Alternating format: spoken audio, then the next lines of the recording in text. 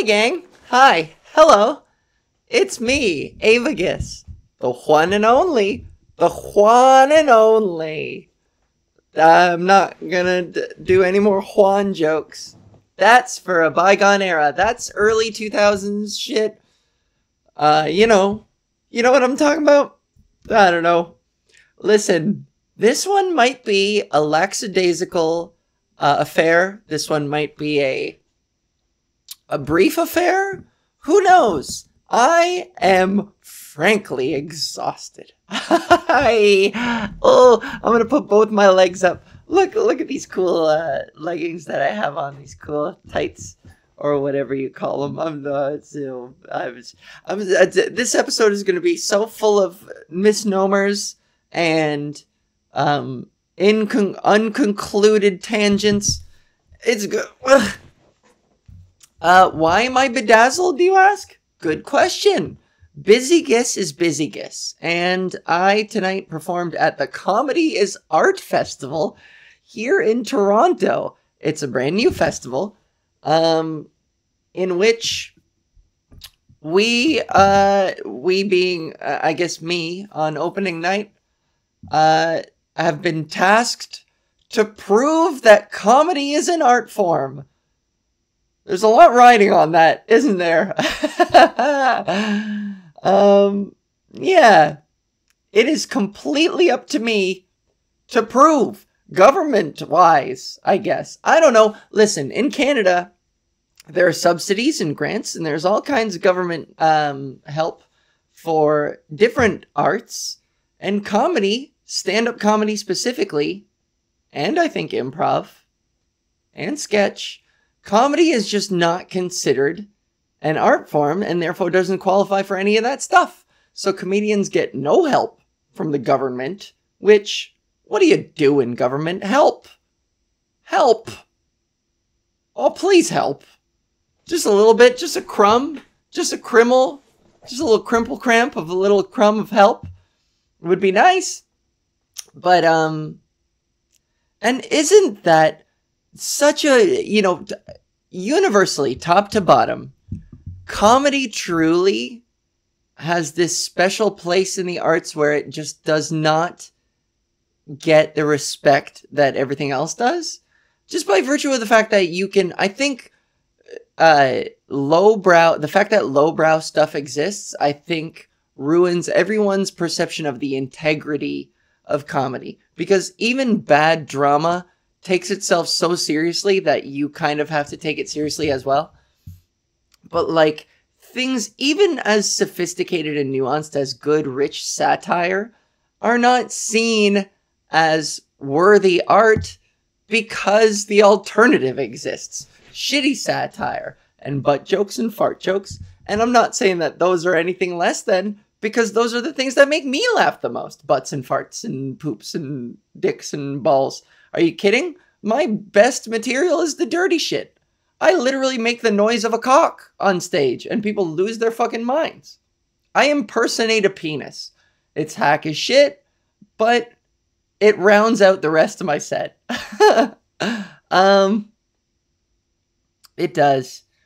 I have a headache. I'm overworked. It's currently the stroke of midnight. It's about to happen. Count down with me.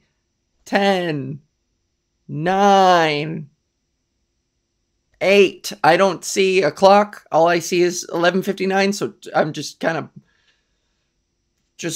guessing. 7, 6, 5. This is fun, isn't it? This is entertaining content. 4. Here comes more. And 3, 2, 1. It's New Year's midnight. That's why I'm all bedazzled. So I'm all bedazzled because I did Comedy is Art Festival, and I really wanted so bad to prove that comedy is indeed art. You know? God, my head feels clogged and it hurts. But there was a line that I said off the top that was, there's a word that I'm looking for that was like, the fate of the art form rests on my shoulders tonight. You know? It's a pretty big thesis that comedy is art. Comedy just never gets the respect. Comedy in what? The Academy and Oscar Awards always has to, it's like comedy and musical. They lump comedy in with musical? How disrespectful. You know what? I'm going to take a fat shit on musicals. I don't give a fuck about those. Those aren't art. Fuck that. I mean, they're art. Yeah, I take that back. They're art. But comedy is art too. Comedy belongs in its own goddamn category because it's so broad. And it is so, it's such a, if being a musical guy it takes training and talent and years of hard work and expertise in your craft, then so the fuck does comedy. Easily. Absolutely it does. So anyways, it is silly that comedy never gets that respect. You know? Even though like comedians, listen, this might be a little I don't know, self-indulgent, but I feel like comedians historically have a pretty good track record of moving seamlessly between drama and comedy and doing a good job. A lot of famous comedians have pretty much just like stepped across the threshold and done horror and done whatever else drama-wise and just settled right in to their own as good dramatic actors. Whereas, oh, you know what? I shouldn't make generalizations because the opposite has been found to be true. Really good dramatic actors, sometimes, you know, I would say comedians have more of an advantage, but maybe that's just me gassing up my own tribe. So look at my face. Look at this makeup. Ding, ding, ding, ding, ding, blink. She worked really hard. She tried really hard. She's all bedazzled. I'm not going to stand up. Don't make me. I'm not going to show you what I'm wearing. This is a thing. These, what do you call them? Halter tops? I don't know. These neck tops that go up around your neck and they show your shoulders, but they go up around your neck. It looks good from this angle, but, this is the thing. Trans women, and I am, of course, no exception, myself especially, not just including, but especially me. We've been known to have broad shoulders. We've been known to be a bit inverted triangle shape, a little bit bulky up top. And I'm, of course, no exception. I am what I am. And so when I wear tops like these, I always get so self-conscious that it's like making my shoulders look super, super broad. And so I gotta wear a big old push-up bra and make my tits look huge just to kind of give it some proportion. Anyways, but this is the thing. This is, I haven't brought this up at any point, but I think it's worth mentioning that the things that I'm most insecure about, did I close my bedroom door? Yes. The things that I'm most insecure about, I'm insecure about them, and then cis women will go, oh my god, that's the one thing that I envy about you the most, your arms. Girls, so many cis women are just like, your arms, I'm jealous of your arms. And you know, they're fucking Titanic. I look like I could lift a car above my head. I have Hulk arms, and I'm not particularly proud of them.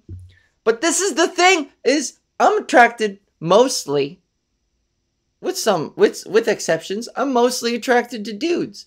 And I've never gotten a compliment about my shoulders from a man. So it's one of those tragic things where all the people who find this characteristic of me physically are not the ones that I am pursuing. You know? Anyways, I got a lot to catch you guys up on. So enough with the preamble. Enough talking about my insecurities. I know you guys you love it when I do, though, don't you? I love it when she talks about the things that she hates about herself. It makes me feel not so bad about myself. Yeah, you just eat up my insecurities. Just feed on my fuck. All right, anyways.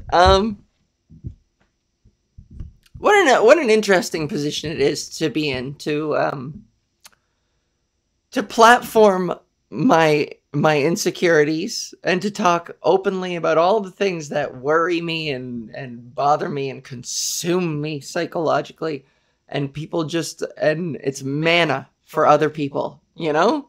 My misery is manna. That's kind of cool. Not enough mana. My misery is manna for people. So enjoy. It helps me relieve some of it too, to be fair. That I didn't want that to sound like a cry for help. Anyways, what a week I've had. So tonight I proved that comedy is indeed art. So there you go. You're welcome, comedians. I think I bought us another 3 years before we get fucking lumped in with musicals again. God, I hate that shit. Especially because I'm not a fan of musicals. I don't really like them. Some are good. The occasional one is good, but do not. It's torture to sit me down and make me watch Grease. Ew. Oh, it's so cheesy. I can't bear the cheese. Okay? Can't handle the cheese. Not for me's, please. No cheese for me's, please. Grease. Fucking what musical do I even like? I saw The Lion King live. I saw the Lion King musical. That was cool. But like movie musical? There's got to be one. Everybody likes Rocky Horror Picture Show. I've never seen it. I've seen some of the clips and I'm like, you know? I wonder what I would think of it now, you know? I'm pretty sure back then, if I had seen it back then, every time I saw any images of it, I would always be like, oh, you know, it like piqued that, it piqued the closeted me, the curiosity closeted me. I can't articulate myself tonight. I feel it. But I'm not going to waste a look. I look glammed out, so I'm going to fucking, we're going to barrel through this. I promise. We're going to get better. I'm going to get better. Here we go. I got to catch you guys up. Arctic Comedy Festival. I did the Arctic Comedy Festival. I was in Iqaluit, Nunavut. I was up there in the north, and I flew up on Canadian North Airlines, right? I think. Which only, it does like four to 6 flights up there a day. 4 maybe. I think on the way back I saw it was just us and 3 others for the spanning across like 3 hours, and that was it. Iqaluit's population is 9,500. Yeah. And we got there. And I won't speak. I will choose my words carefully about the Arctic and about Iqaluit specifically, because a lot of the people that I met there were lovely. However, tundra as a biome, not for me. Not a fan of tundra. Because it could come up to me and say, Algus, Avagis, what's your favorite biome? And I'll say, certainly not tundra. I don't know what I would say. I like a good marsh. I like a good marsh, a swampy marsh. I like a marshy swamp. Those are, you know, I could have either or. I like them both. I like a good meadow. I like a good tropical beach. Of course, who doesn't? But I'll tell you, it takes a special kind of lunkhead to love a tundra. Sorry I called you a lunkhead. Maybe it just takes a special kind of, you know, I feel like tundra has to be one of the things you have to have grown up around, maybe, in order to have that fondness and appreciation for it. Like a prisoner appreciating the poo stain on the corner of his cell. Hey, that's my poo stain. That's my poo-poo stain. Me and that poo-poo stain go way back. Back to night 1 when I was here. That's my poo-poo stain. That's my homeboy. That's how I think people from the tundra feel about the tundra. It's just not for me. And I live in a concrete jungle. I live in a metropolis. We got there in the end. Struggled. I live in a concrete jungle. I live in a metropolis. And surely people who live in a tundra, people who live in the Amazon, people who live in any kind of rural area would probably look at the way I live and they're like, ugh, not for me. Various shades of gray, very rectangular. But here I am going to Iqaluit, to the Canadian North, and looking out and seeing patches of brown. Not just patches, it's all brown. Just different patches of brown on brown. Brown on brown is the color scheme of the tundra. And that's it. I mean, I saw a bunch of dead seals. I saw a bunch of angry huskies that I was warned not to touch or speak to. We stayed in the car. We drove by these huskies that were all just standing around. And they said, don't you dare, Ava. Don't you dare. Don't get out of the car. We know what you're thinking. We can hear you squishing around in the leather seats, agitated as fuck, because you want to get out and you want to give a little cutie pie a little scratch behind the ears. Don't do it, because he's going to chomp your hand. And you're going to be rolling around bloody on the tundra ground like these other seals that are there that are dead. Dead seals. But listen, liberals, don't come for them over there. That's all they got. We can let them have it. I think. I don't know. Why don't we stick up for an ugly species for once? You know what I mean? Of course, it's the cute ones that everybody gets all fucking angry about when we're hunting them. Let's see you get as passionate about the fucking glunk fish in the deep Atlantic Ocean. Let's see you get passionate about the anglerfish, the one with the big light on its head and the underbite that goes like this ugly fucking throaty thing. Swimming around in the ocean like this. Let's see you be passionate about that. I know baby seals are easy to defend, but I want to see if those fuckers get endangered. You better all get out there in droves. I want to see you on the steps of every government in the world making faces. We gotta stop hunting the anglerfish. They're so beautiful. Protect ugly species. That's what I say.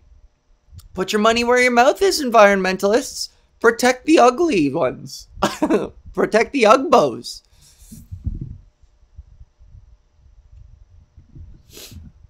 Yeah, pandas are cute. Bumblebees are cute. But look, if wasps were going extinct, would anyone care? No.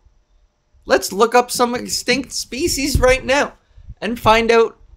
Let's play a game called Which is the Ugliest Endangered Species? Which is the ugliest? The ugly one! Endangered species. Cheerleader! So, oh, the blobfish. It's the blobfish. Does anyone really care about the blobfish? Maybe it's like a perfect circle effect, or like a horseshoe effect, where something gets so ugly that it becomes interesting again and compelling to us. So maybe I'm wrong. These were voted. Wow! National Geographic on May 4th, 2016 took to YouTube, and it's a 1-minute video. You know what? I'm getting dunked on here by a simple Google search. The blobfish was named the world's ugliest animal. There have been votes on the 5 ugliest animals. The blobfish is so ugly. Every blobfish's name is Herman. That's such a Herman-ass face. Look at that nose. That's so Herman. These were voted the ugliest endangered animals. Posted by National Geographic. It's 1:07. This video. According to the Ugly Animal Preservation Society. That's a group. You can acronym their name. UAPS. That's how you know it's for real.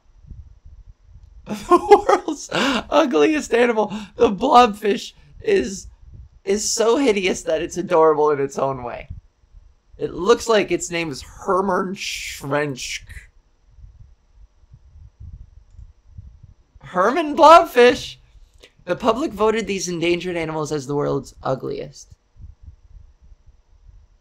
I have the sound off. Proboscis monkey? Oh yeah. Look, it seems like there's a pattern here. First of all, the proboscis monkey's got a big old fucking schnoz. You should, please, if you have access to data or the internet, search along with me, please, while I talk about this. Proboscis monkey, he's got this fucking cock shaft of a nose just dangling over his mouth. His lower lip is like a ball sack and his nose is a big old cock. Comedy is art. That's what I just did just now. What I just did was art. Proboscis monkey. That's number 5. Oh, look at these ugly fuckers. Males have large noses, which may help them attract females. Oh yeah, I gotta love this. The Titicaca water frog is number 4. Titicaca. Titicaca water frog. Looks, how would I describe it? It looks like a dorky scientist, like 5th in the chain of command in his wing of the science bureau or whatever. He's like the 5th down the line scientist. And he snuck into the lab in a hoodie. And he didn't take into account that the motion sensors and the lights would go off when he snuck in. And so he looks shocked in his fucking hoodie. That's what he looks like as an animal. Oh god, and he's all wrinkly and rumply. Oh, and the hoodie is like 8 sizes too big. It's a duvet. It's just wearing the frogs. It's just folded all. It looks like a plastic bag with a severed frog's head, just sort of like you're pushing it out like a tube of toothpaste. The frog's excess skin allows it to breathe underwater for long periods of time because of surface area, because of the folds. All right, so big noses are ugly, big honking schnauzers, and then rumply skin. So there's no wonder why old people are so disrespected in our society. We're like 2 for 2 on old folks. Okay, who's number 3? The axolotl. The axolotl's cute. The feathery protrusions on each side of its head are grills. Axolotl. I know of this creature. Axolotl. It's like a salamander with like cool feathery dreadlock horns coming out of its head. And then it's got a cute little reptile face. Sure, it's albino, but let's not be racist, you know? The feathery protrusions on each side of its head are gills. The kakapo is number 2. Yeah, I guess it's kind of ugly. Kakapo. It's got a beak that's pointed straight down, so right there. Yeah, kind of ugly. How do you eat like this? I guess if you were like to eat straight from a plate, you wouldn't have to take your eyes off your opponent's. It's a bird with a beak that's just pointed 90 degrees down to the ground. This gentle, flightless bird can grow to be more than 2 feet long, weigh 13 pounds, and live about 95 years. Yeah, then the kakapo is cute as shit. And then number 1 is the blobfish. The Ugly Animal Preservation Society's mascot. Wow. Big honkin' schnauzer on that guy. Big honkin' schnauzer on that bud. With virtually no bones or muscles, its body gets structural support from its extremely pressurized underwater environment. So why the fuck are you taking him out?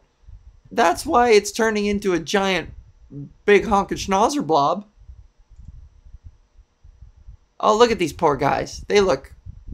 I mean, the fish's default face is one of despair and anomie and Kafka-esque. That fish has seen some Kafka-esque shit. The blobfish is so Kafka-esque. And then there's this picture of 3 blobfish on a tray. Well, of course they're going to look ugly as shit. You took them out of their naturally pressurized underwater habitat, and now they're a blob. That's insulting. That's like taking human beings 1,000 leagues under the sea and having their fucking lungs crumple and their bodies just crumple under pressure and be like, yeah, that's a crumply biped. The old crumply foot. That species, we're calling it crumplefoot because of how crumpled it is. It's got a little foot. It's got a couple feet. Fucking good old crumplefoot over here. We would be mad as a species. Okay, anyways.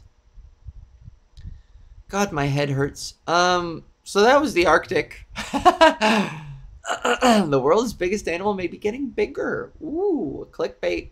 Thanks, National. Thanks, NG. NG's my homie. Girl.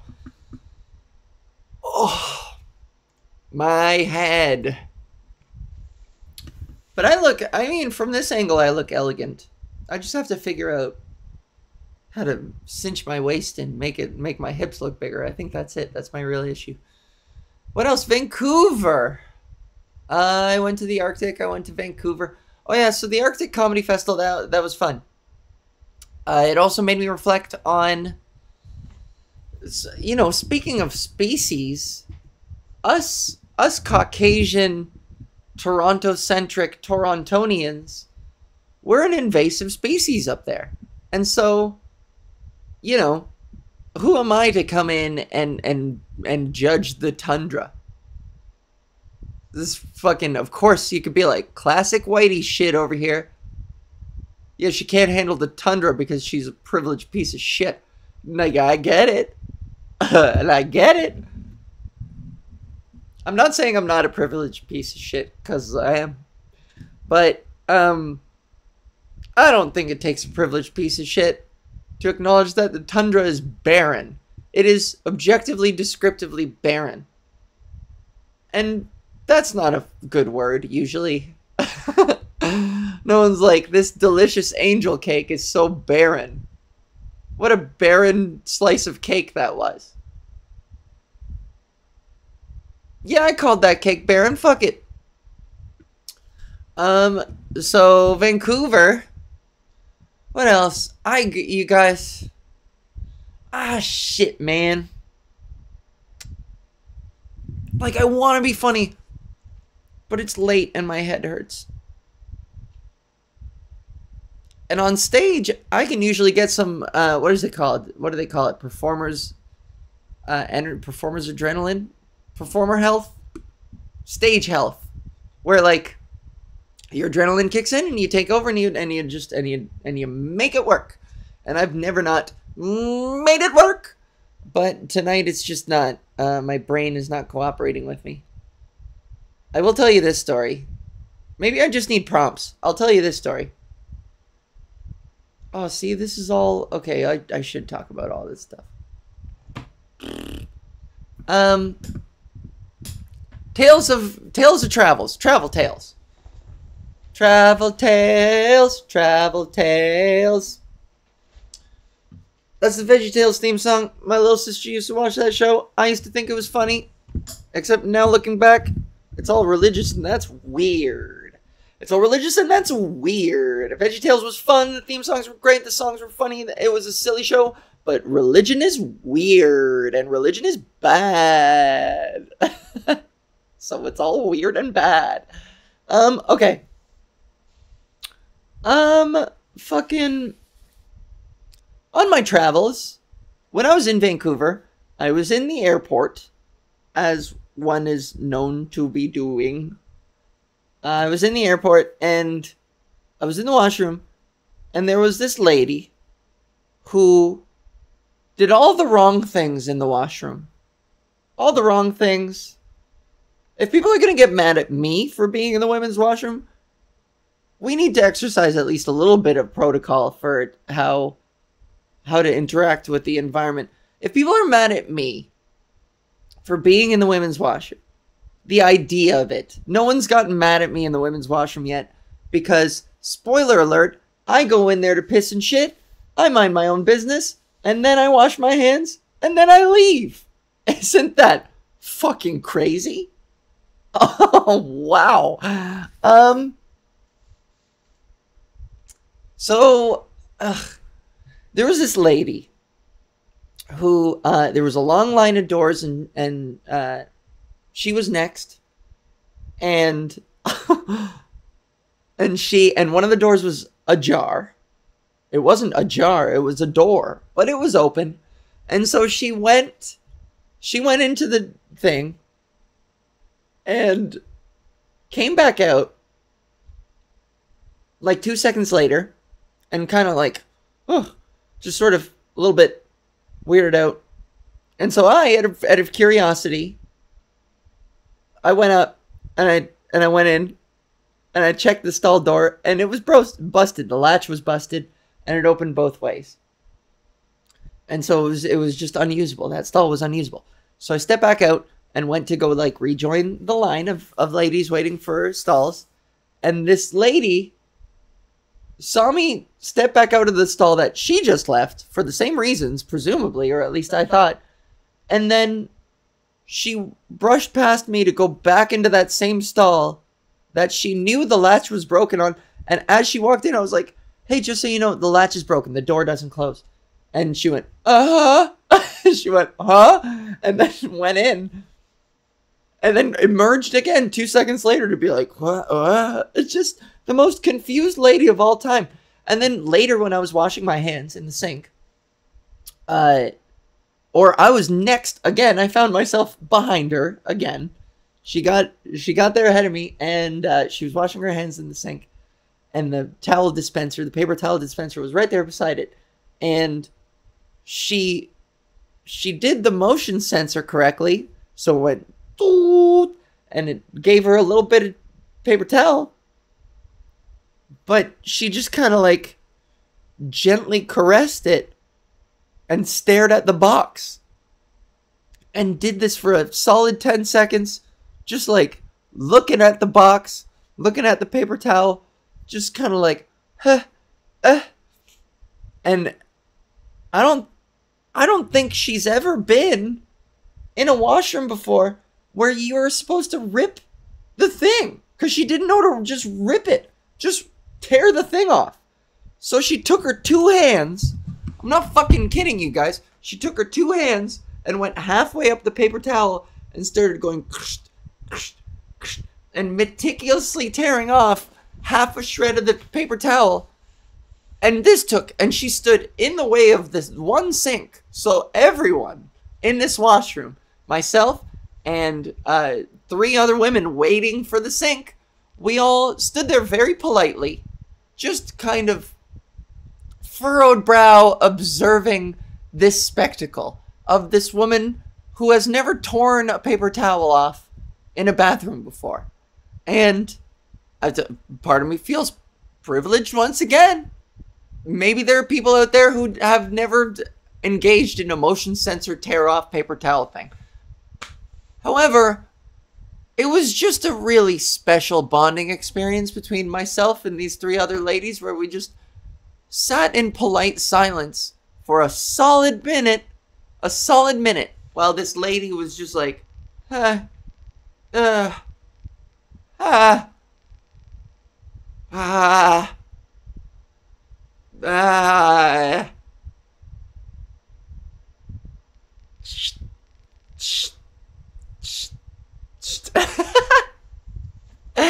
none of us, maybe it's a very Canadian thing. But none of us bothered intervening. None of us bothered. I don't know if helping is the right word, because I think this is the thing. The vibe on my part, and I think the vibe with these other ladies, the vibe was one of silent encouragement. Like, you'll get there, lady. You'll get it. You're almost there. You have the right idea. You're tearing. You're tearing in a very odd way. You're tearing in your own unique way. And you know what, sister? Good for you. Good for you. Have confidence, bitch. Confidence, bitch. Tear it. Tear that paper however you want. There are no rules. I mean, there's a correct way of using it. There's an intended way. I take back correct. There's an intended way. But the intended way isn't necessarily the correct way. And such is life. The intended way to do something isn't always the necessary, quote-unquote, correct way. Who's to say you can't motion sensor a new roll of paper towel and just stand there gawking at the box for a while? That's your prerogative. As a red-blooded American, do it. Stare at that paper towel. I mean, the people behind you have a right to be a little annoyed. But fuck them. That's the American way. Since when do us Americans, since when do we care what other people think? Individualism. That's the name of the game. Yeehaw. Can I get a hell yeah? Hell yeah. Where's that goddamn blobfish? He's an American hero. Ugly motherfucker. But he's free. Free the blobfish. Free the blobfish. Oh, my head. Alright, I'm calling it. It's 12:30 at night. I am battle worn. I am weary. I'm doing this because, as you know, this is late. This is a late episode. I thought I would have enough energy and time since I got back from Vancouver, but indeed I have not. And I offer you my sincerest apologies for just how... I'm gonna say it. I'm gonna hold myself to a standard. I'm gonna say it. I disappointed myself tonight, but I gave it a college try, and I showed face, and I was present, and I tried, and you heard my voice, and you heard that I'm practicing. I think this is one thing real quick. We're doing this at 12:30 at night after a long day, after a show. My roommate is not home, which, to be honest, makes me a little bit more settled in. Nothing against him, but this is the thing. There's a hang-up when it comes to practicing vocal feminization around people who have known me longer. It's just weird. It falls apart. It feels a little disingenuous. So there is a part of me that needs to get over that psychological block. You know, because and I'll let myself off the hook too around people who I love, because I'm like, they're those who mind don't matter, and those who matter don't mind, in the words of Dr. Seuss. So like, it doesn't matter how I fucking sound to my best friend. However, that shouldn't stop me from trying. So anyways, when he's not present, when I'm alone, at the end of the day as well, when I've had a little experience practicing, when I've been practicing a little bit, it feels like it comes across a little easier. It does by the end of the day. So you tell me if this is progress. It feels like it. Maybe this is part of why my head hurts, is because I'm pinching too hard. That is a tale for another time. I gotta shut up. I gotta drink water. I gotta take off this makeup. I gotta throw on some pajamas. And I'm gonna go pass out. I appreciate you guys. Thanks for toughing this one out. It's a tough guess. Good old, I just blobfished it up. I blobfished it up on this one. And I'm not afraid to admit it. What a waste of a good face. What a waste of a good look. Just squandering it, fucking meandering around and complaining about my headache. But I'm the realest one there ever was. I am and always have been. And one of these days I'm going to get a microphone that makes more sense. to, you know, hold than this. But we're improving. She's business girl. She's business girl, and she's doing her best, and she's improving. So, okay. I appreciate you guys. Thanks for toughing it out. Thanks for sticking with me. I won't be overly critical about this. Maybe I need to just shut the fuck up and let things be. But, you will get a better episode, next week. I promise. Thank you for tuning in. Yeah, thanks. Bye.